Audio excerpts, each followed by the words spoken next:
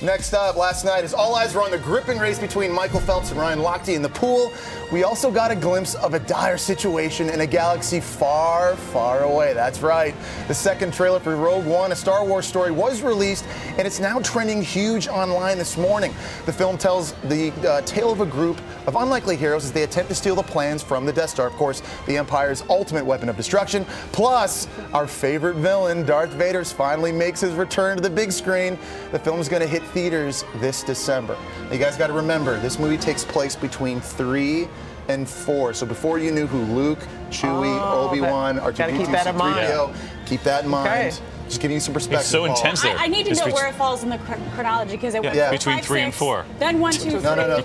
And then 7, and then 3.5. Just 3 and 4. Okay. You're welcome, Paul. Yeah. I'm confused, but I'm excited to see it. You're welcome. And you're welcome, America.